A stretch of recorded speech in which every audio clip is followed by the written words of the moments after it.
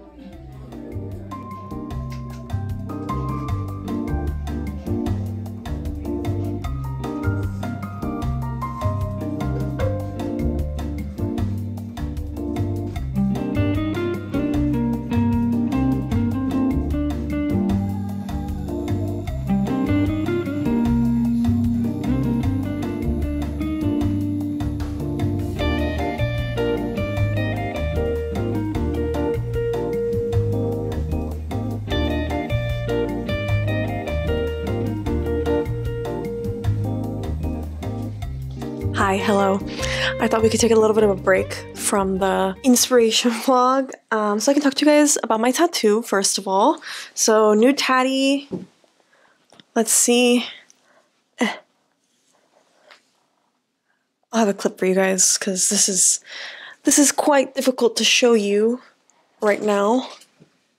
But I took my Sanoderm off today and he's healing quite nicely. Kelly let me know that when you get tattoos that are mostly shaded rather than a lot of black work, they tend to heal faster, which is interesting. I don't know if I noticed that with my moth, but anyway, I'm wearing my baby earrings today to match my tattoo, but I would say pain level is like similar to the elbow. I don't have a tattoo directly on my elbow, but last inspiration vlog, I got this bad boy by Petite Thief.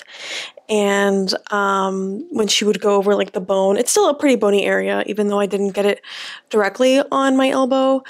I would say the pain level was similar to that. So I would say it's about a 4 to 5. For reference, all of my arm tattoos, I would say, are a 2 or 3.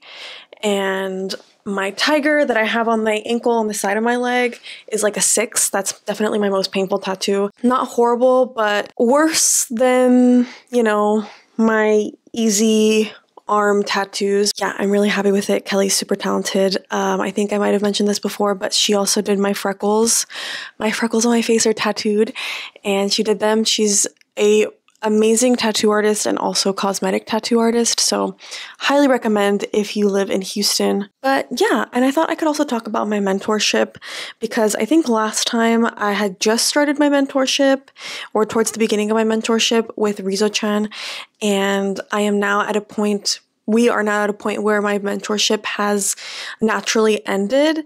It's ended because I feel like I have been able to evolve faster as an artist thanks to her. All of my artistic issues are not like solved, but I know much better how to manage them now. I know what is normal now. For example, I was struggling with having really reoccurrent art blocks, a lot of burnout, a lot of effort needed to start or finish a piece, and she's taught me a lot of things that can help me work through that because all of those struggles are super normal for artists. I've implemented a lot of new things like sketchbooking. I am like fully committed to sketchbooking now. I do it almost every day, and I honestly really can't make a piece without it anymore. I find that making something without sketching first is extremely mentally exhausting, and it's too much work on my end for no reason, you know, like you can just sketchbook to warm up or get ideas. I also feel like my art feels a lot more personal. I feel a lot more original. I feel a lot more authentic to myself, because that's something that I've struggled with since my art became more public, I guess. You know, I started creating digital art because I felt like it and because I was bored and I was 19 and I didn't know what I wanted to do with my life, so that was just kind of another hobby that I wanted to pick up. And when it started becoming public, I started feeling a lot of pressure to upkeep the same style. And this is where my mic suddenly did not want to work anymore, so I'm just gonna recap what I was talking about. But as I was saying, I felt like I had to upkeep the same style or artistic voice from when I started. And, you know, obviously that was not the case. I did not keep the same quote unquote style. I have definitely changed and evolved a lot. I've experimented a lot, as one naturally does, you know, when you grow up and experience new things in life. And to wrap that into my mentorship, I feel like I am finally on a path where I am more authentic to myself and I am more committed to being original with my artistic voice rather than making things that I think people will like or that things that people are expecting from me. So yeah, I just feel a lot more at peace with how things are going in my creativity brain.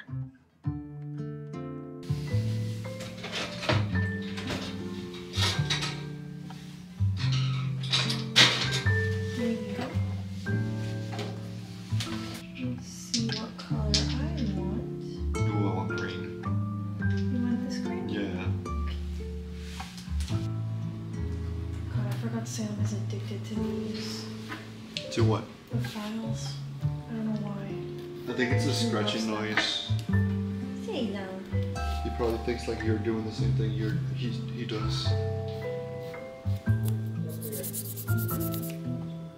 Say no.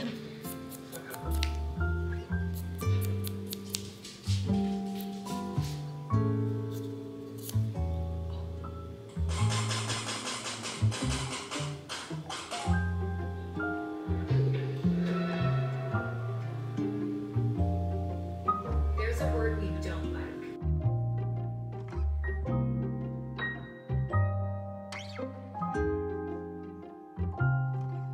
So, like I was telling you guys, I have been super into graphite lately, and then I decided to try to do this portrait of my partner.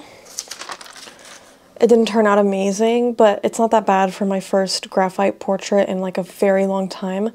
So I did this, and then I took a look at the picture again, and as I was comparing the picture to my graphite drawing, I kind of put this transfer paper on top, and then I just went over and corrected some areas that were actually really good and actually made this look more like him rather than the other one, because the other one was a little bit off, but now this actually looks like him.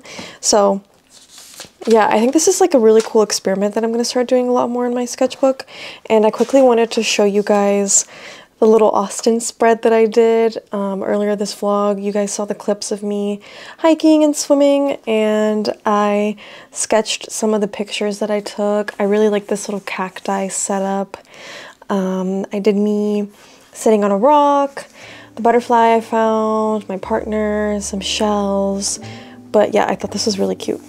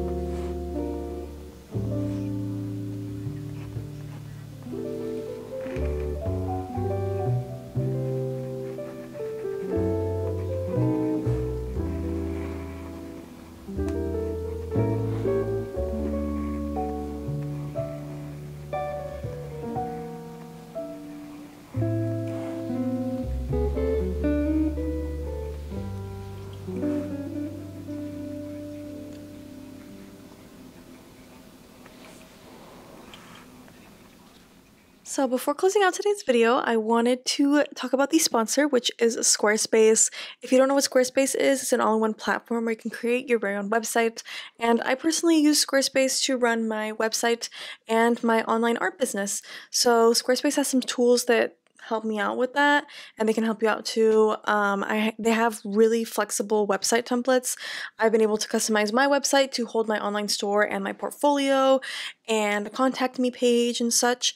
I'm also able to have a lot of options on what I can do with my online store. I can sell services, digital goods, physical goods, etc. And if you sell in person at our markets like I do, you can connect a Square Reader to your Squarespace app on your phone, and you can keep track of all your point of sale data on there, so you can keep it in sync with your online store as well. So if you're interested in a free trial, you can go to squarespace.com and you can use my code for 10% off your first purchase.